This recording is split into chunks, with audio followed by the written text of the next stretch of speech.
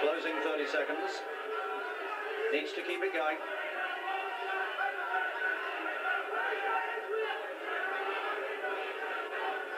And still hammering away. And he's got him over. How about that? With 10 seconds to go. Absolutely confirmed now. The bell's coming up. There it is, it's all over. And you can write down gold medal, Northern Ireland. Wayne McCullough, 19 years old. He's done his country proud. Wonderful win. He didn't have a good first round. We have a unanimous points decision.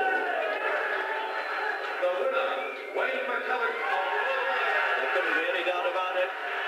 Northern Ireland's Wayne McCullough is the 1990 Commonwealth Games flyweight gold medalist and deserves it to the utmost.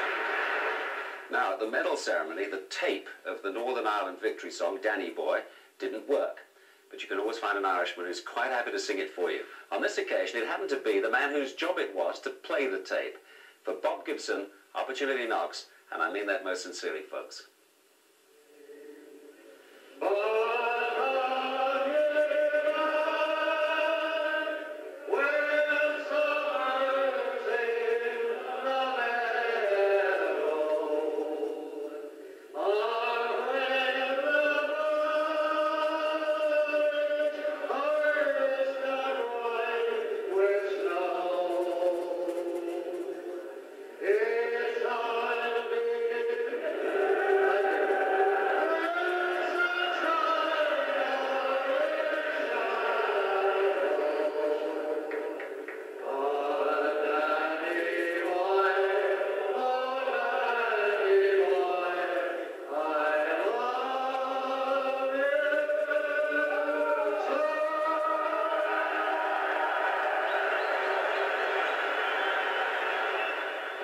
If the Ulsterman had won the gold medal, there was no way was I going to let that go out being unheard.